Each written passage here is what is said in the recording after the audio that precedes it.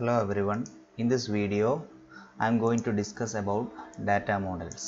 So നമ്മൾ computer network എന്ന് പറഞ്ഞ രണ്ടാമത്തെ മൊഡ്യൂളിൽ നെറ്റ്വർക്ക് പഠിച്ച സമയത്ത് we have already told about network models. Network മോഡൽസിൽ നമ്മൾ രണ്ട് മോഡൽസ് പറഞ്ഞിട്ടുണ്ടായിരുന്നു അല്ലേ, TCP/IP മോഡൽ അതേപോലെ തന്നെ OSI മോഡൽ, അങ്ങനെ രണ്ട് മോഡൽസ് പറഞ്ഞിട്ടുണ്ടായിരുന്നു. OSI മോഡൽ അപ്പോൾ അതേപോലെ ഇവിടെ ഡാറ്റ സ്ട്രക്ചറിലും നമുക്ക് അല്ലെങ്കിൽ ഡാറ്റ ബേസ് മാനേജ്മെൻറ്റ് സിസ്റ്റത്തിലും നമുക്ക് മോഡൽസിനെ പറ്റി പഠിക്കാനുണ്ട്, data models.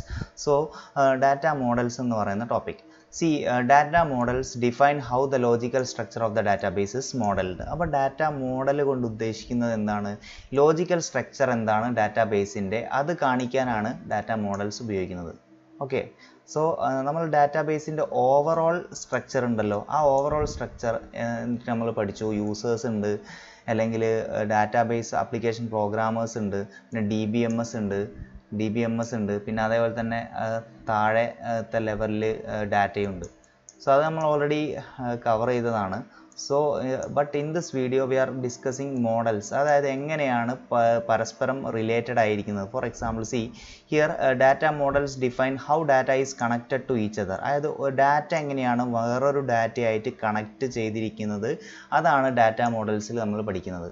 Okay, so data models define how data is connected to each other. വേറൊരു ഡാറ്റയായിട്ട് എങ്ങനെയാണ് കണക്ട് ചെയ്തിരിക്കുന്നത്, and how they are processed and stored inside the system. എങ്ങനെയാണ് അത് പ്രോസസ്സ് ചെയ്യുന്നത്, എങ്ങനെയാണ് സിസ്റ്റത്തിൻ്റെ ഉള്ളിൽ അത് സ്റ്റോർ ചെയ്യുന്നത്. Okay, so data models are fundamental entities to introduce abstraction in a DBMS. അപ്പോൾ അബ്സ്ട്രാക്ഷൻ എന്ന് പറയുന്ന സംഭവം അച്ചീവ് ചെയ്യുന്നത് എന്തിലൂടെയാണ്, ഡാറ്റ മോഡൽസ് ഉള്ളത് കൊണ്ടാണ്. ഓക്കെ, സോ ഇറ്റ് ഫണ്ടമെൻ്റൽ ആണ്. അബ്സ്ട്രാക്ഷൻ ഉണ്ടാകണമെന്നുണ്ടെങ്കിൽ ഫണ്ടമെൻ്റൽ ആയിട്ടും നമുക്ക് എന്ത് വേണം, ഡാറ്റ മോഡൽസ് വേണം. Okay, record based data models ആണ് പറയുന്നത്. Record based data models R 3: hierarchical model, network model, relational models.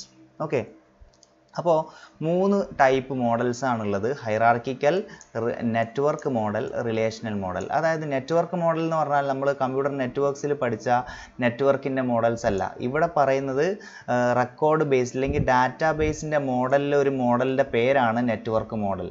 Okay, അതെന്താണെന്നുള്ളത് പറയുമ്പോൾ you will be clear. Okay, so hierarchical model ഉണ്ട്, നെറ്റ്വർക്ക് മോഡൽ ഉണ്ട്, റിലേഷണൽ മോഡൽ ഉണ്ട്. So these are record based models. Record based എന്ന് പറയാൻ കാരണം ഒരു റോനെ base ചെയ്തിട്ടാണ് ഇവിടെ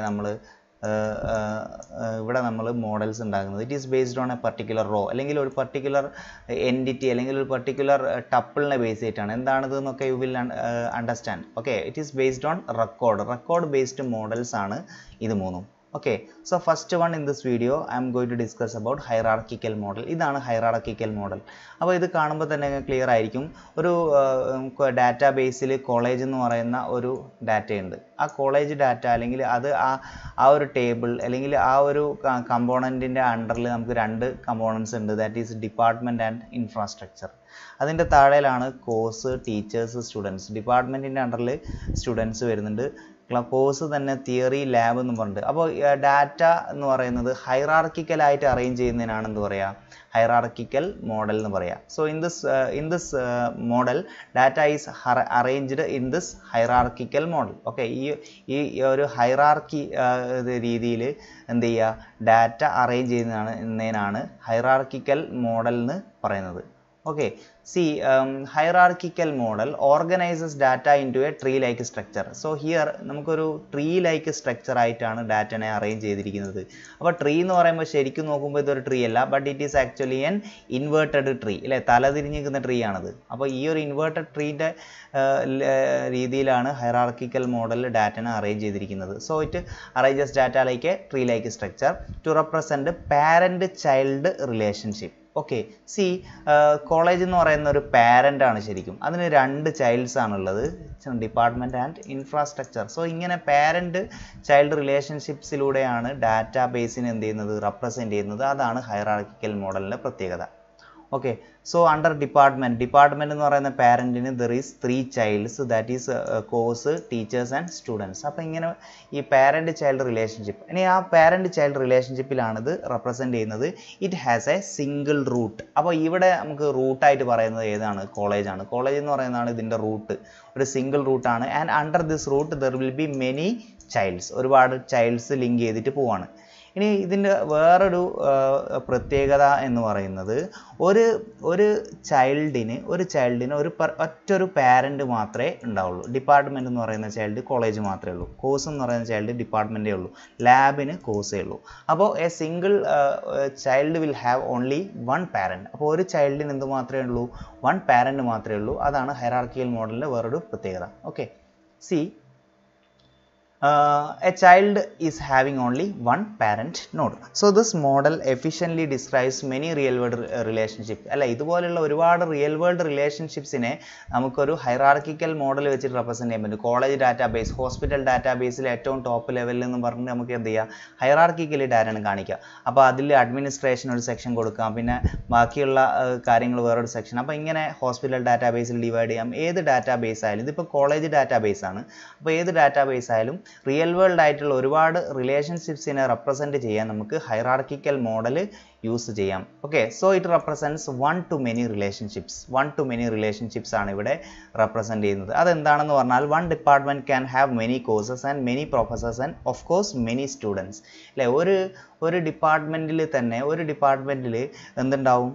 മെനി ടീച്ചേഴ്സ് ഉണ്ടാവും, മെനി കോഴ്സസ് ഉണ്ടാവും, മെനി സ്റ്റുഡൻസ് ഉണ്ടാവും. ഓക്കെ, അതേപോലെ തന്നെ ഒരു കോളേജിൽ മെനി ഡിപ്പാർട്ട്മെൻറ്റ്സ് ഉണ്ടാവും, മെനി ഇൻഫ്രാസ്ട്രക്ചർ ഇതുണ്ടാവും, പിന്നെ ഒരു കോഴ്സിൽ തന്നെ മെനി തിയറീസ് ഉണ്ടാവും, മെനി ലാബ് ഉണ്ടാവും. അപ്പോൾ it represents one two many relationships. അപ്പോൾ ഇവിടെ റെപ്രസെൻറ്റ് ചെയ്യുന്നത് എന്ത് റിലേഷൻഷിപ്സ് ആണ്? വൺ ടു മെനി റിലേഷൻഷിപ്സ് ആണ്. Okay, between items, data items. Okay, so this is A hierarchical schema. അപ്പോൾ സ്കീമ എന്ന് പറയുന്നത് നമുക്കറിയാം, ഓവറോൾ ഡാറ്റാബേസിൻ്റെ ഡിസൈനെയാണ് സ്കീമ എന്ന് പറയുക. അപ്പോൾ അണ്ടർ ഡിപ്പാർട്ട്മെൻറ്റ് എന്ന് പറയുന്നതിൽ ടീച്ചേഴ്സ് ഉണ്ട്, പിന്നെ സ്റ്റുഡൻ്റ് ഉണ്ട്. ഇനി ഡിപ്പാർട്ട്മെൻറ്റിന് എന്തൊക്കെ ആട്രിബ്യൂട്ട്സ് ഉണ്ട്? Name, ഡിപ്പാർട്ട്മെൻറ്റിൻ്റെ code, department HOD, number of faculty. അതേപോലെ തന്നെ ടീച്ചർ നെയിം, ഇത് മിസ്റ്റേക്കാണ്, teacher ID or subject, salary. അതേപോലെ തന്നെ സ്റ്റുഡൻറ്റിന് ഇതേപോലെ ഡീറ്റെയിൽസ് ഉണ്ട്. So this is A hierarchical model or hierarchical schema. കുറച്ചും കൂടെ ഡീപ്പായിട്ട് പറഞ്ഞാൽ, ഫിസിക്സ് എന്ന് പറയുന്ന ഡിപ്പാർട്ട്മെൻറ്റിൽ ഇത്രയും ടീച്ചേഴ്സ് ഉണ്ട്. Department to physics, department teacher റിലേഷനാണിത്. Department teacher റിലേഷൻഷിപ്പാണ്. Physics ഡിപ്പാർട്ട്മെൻറ്റിൽ സ്മിത്ത്, ജോൺ, നാരായൺ, ഭരത്, ഇങ്ങനെ 4 ടീച്ചേഴ്സ്. അതേപോലെ തന്നെ ഇംഗ്ലീഷ് ഡിപ്പാർട്ട്മെൻറ്റിൽ സെല്ലയ, വല്ലാഖ്, ജബ്ബാർ, 3 teachers. അപ്പോൾ this is A hierarchical model. അപ്പോൾ occurrence of parent child relationships ആണ്. അപ്പോൾ physics department teacher, between department and teacher there is A parent child relationship. അപ്പോൾ ഫിസിക്സ് ഡിപ്പാർട്ട്മെൻറ്റിൽ അണ്ടറിൽ വരുന്ന ടീച്ചേഴ്സാണ് ഇത് 4. അതേപോലെ ഇംഗ്ലീഷ് ഡിപ്പാർട്ട്മെൻറ്റിലുള്ള ടീച്ചേഴ്സാണ് ഇത് 4. അതേപോലെ തന്നെ ഡിപ്പാർട്ട്മെൻറ്റ് സ്റ്റുഡൻറ്റ് തമ്മിൽ ഇതേപോലെ നമുക്ക് എന്ത് ചെയ്യാം?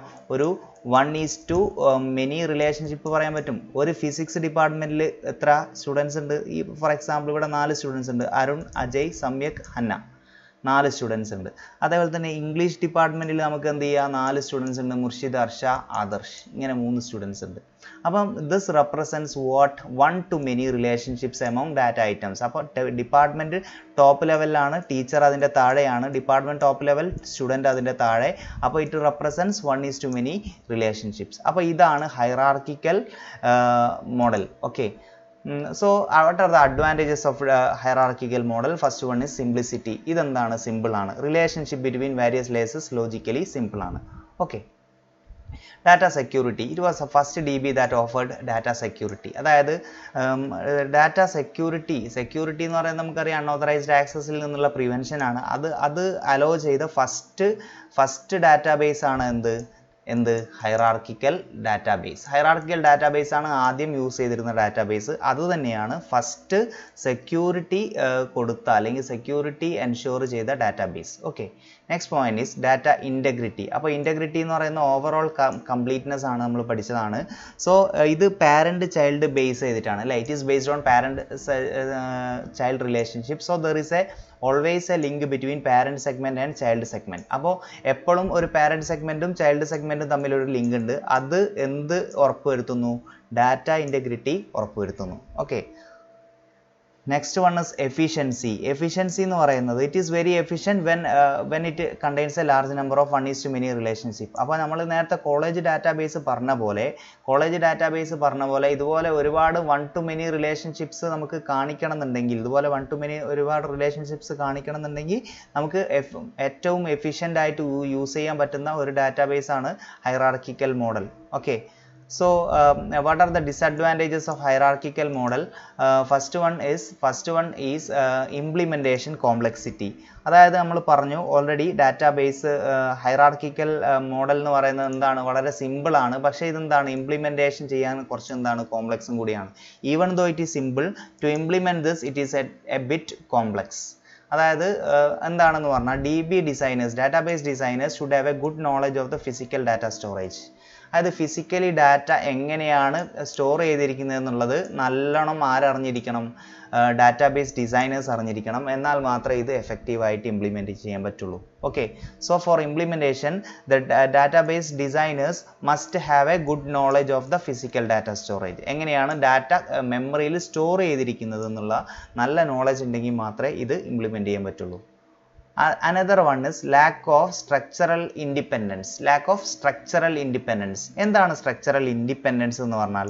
ഇവിടെ ലാക്ക് ഓഫ് സ്ട്രക്ചറൽ ഇൻഡിപെൻഡൻസ് ആണ് പറയുന്നത്. അതായത് ഇവിടെ സ്ട്രക്ചറൽ ഇൻഡിപെൻഡൻസ് ഇല്ല. എന്താണെന്ന് പറഞ്ഞാൽ structural independence exist when changes made to the database structure does not affect the DBMS ability to access data. അതായത് നമ്മൾ ഡാറ്റാബേസിൻ്റെ സ്ട്രക്ചർ മാറ്റിക്കഴിഞ്ഞാൽ ഡാറ്റാബേസിൻ്റെ സ്ട്രക്ചർ, അതായത് നമ്മളിപ്പോൾ ഒരു ലേ ഔട്ട് പറഞ്ഞില്ലേ, ഒരു ഹൈറാർക്കി പറഞ്ഞില്ലേ, ഇതിൻ്റെ സ്ട്രക്ചർ നമ്മൾ മാറ്റിക്കഴിഞ്ഞാൽ, ഇതിൻ്റെ സ്ട്രക്ചർ നമ്മൾ മാറ്റുകയാണെന്ന് വിചാരിച്ചു. അപ്പോൾ ഇത് മാറ്റിക്കഴിഞ്ഞാൽ അത് എന്തിനെ ബാധിക്കരുത്? DBMSൻ്റെ ഡാറ്റ ആക്സസ് ചെയ്യാനുള്ള എബിലിറ്റീനെ ബാധിക്കരുത്. അതായത് നമ്മൾ ഇതിൻ്റെ സ്ട്രക്ചർ മാറ്റിക്കഴിഞ്ഞാലും യൂസേഴ്സിന് എന്ത് ചെയ്യാൻ പറ്റണം? ടോപ്പ് ലെവലിലാണ് യൂസേഴ്സ് ഉള്ളത്, ഏറ്റവും താഴെയാണ് ഡാറ്റാബേസ് ഉള്ളതെന്നൊക്കെ പറഞ്ഞു. അപ്പോൾ ഇവിടെ നിന്നിട്ട് യൂസേഴ്സിന് അത് ആക്സസ് ചെയ്യാൻ പറ്റണം. അതാണ് എന്ത്? Structural independence. ഒന്നുകൂടെ പറയാം, സ്ട്രക്ചറൽ ഇൻഡിപെൻഡൻസ് വരുന്നത് എപ്പോഴാണ്? DBMS ഡാറ്റാബേസിൻ്റെ സ്ട്രക്ചർ നമ്മൾ മാറ്റിക്കഴിഞ്ഞാൽ it should not effect the DBMS ability to access data. അപ്പോൾ ഡാറ്റാബേസിൻ്റെ സ്ട്രക്ചർ മാറ്റിയാലും DBMSന് എന്ത് ചെയ്യാൻ പറ്റണം? ഡാറ്റ ആക്സസ് ചെയ്യാൻ പറ്റണം. അതാണ് എന്ത്? Structural independence. അപ്പോൾ ഇവിടെ ലാക്ക് ഓഫ് സ്ട്രക്ചറൽ ഇൻഡിപെൻഡൻസ് ആണ് എന്ന് പറഞ്ഞാൽ ഇവിടെ എന്തില്ല? സ്ട്രക്ചറൽ ഇൻഡിപെൻഡൻസ് ഇല്ല എന്ന് പറഞ്ഞാൽ ദ ബെനിഫിറ്റ്സ് ഓഫ് ഇവിടെ എന്താ ഉള്ളത്? സ്ട്രക്ചറൽ ഡിപ്പെൻഡൻസ് ആണ്. സ്ട്രക്ചറൽ ഡിപ്പെൻഡൻസ് എന്ന് പറഞ്ഞാൽ ഡാറ്റാബേസിൻ്റെ സ്ട്രക്ചർ മാറ്റിയാൽ അത് എന്ത് ചെയ്യും? യൂസേഴ്സിനെ ബാധിക്കും, അല്ലെങ്കിൽ അവർക്ക് ഡാറ്റ ആക്സസ് ചെയ്യാൻ പറ്റില്ല. Okay, so when the database structure is altered, the DBMS ability to access data should not be affected. അപ്പോൾ അത് എഫക്റ്റ് ചെയ്യരുത്. അതാണ് സ്ട്രക്ചറൽ ഇൻഡിപെൻഡൻസ് എന്ന് പറയുക. ഇവിടെ എന്തില്ല? സ്ട്രക്ചറൽ ഇൻഡിപെൻഡൻസ് ഇല്ല. ഇവിടെ ലാക്ക് ഓഫ് സ്ട്രക്ചറൽ ഇൻഡിപെൻഡൻസ് ആണ്. അതായത് ഇവിടെ എന്താ ഉള്ളത്? സ്ട്രക്ചറൽ ഡിപ്പെൻഡൻസ് ആണ്. Okay, so thus the benefits of data independence are limited. അപ്പോൾ ഡാറ്റ ഇൻഡിപെൻഡൻസ് ഇവിടെ മൊത്തത്തിൽ എന്ത് ചെയ്യാൻ പറ്റുന്നില്ല? അച്ചീവ് ചെയ്യാൻ പറ്റുന്നില്ല എന്ന് വേണം പറയാൻ. അതുകൊണ്ട് തന്നെ it has the lack of structural independence. Okay, so അതാണ് DBMSൻ്റെ അഡ്വാൻറ്റേജ്. ഇനി അടുത്തതാണ് programming complexity. Due to structural dependency ഉള്ളത് കൊണ്ട് തന്നെ application പ്രോഗ്രാമേഴ്സിന് must know how the data is physically stored.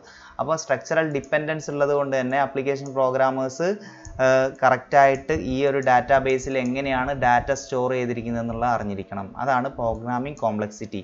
So these are the disadvantages. ഒന്നുകൂടെ ഡിസഡ്വാൻറ്റേജസ് പറയാം. Implementation complexity എന്ന് പറയുന്നത് എന്താണ്?